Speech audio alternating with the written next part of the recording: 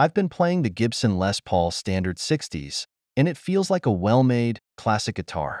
The body is solid, made from mahogany with a maple top, and the neck is thinner, which makes it easier to move my hand up and down. It has a nice weight to it without feeling too heavy. The pickups, a Burstbucker 61, are at the neck and a 61T at the bridge, are great for picking up all the little details in my playing. I noticed it handles soft and hard picking well, and the controls make it easy to adjust the tone.